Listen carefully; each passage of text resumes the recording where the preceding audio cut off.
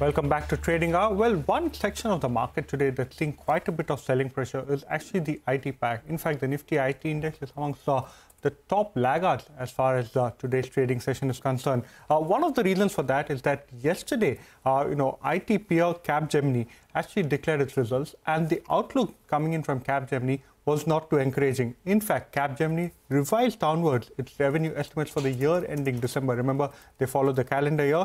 It now expects a degrowth of 2 to 2.4% in constant currency.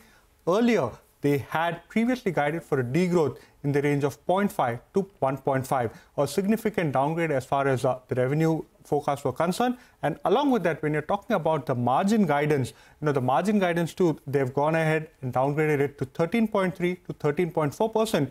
Earlier, they had an upper range up to 13.6%. So revenue downgrade coming in, along with that also a margin downgrade, and on the back of that, you've actually seen a rub-off, a negative rub-off, a sentimental negative rub-off coming out across the IT pack, Tech Mahindra, Coforge, all of them under significant pressure today. Okay, that explains why we are seeing that big cut that has come by. In fact, because of this, the selling pressure has intensified.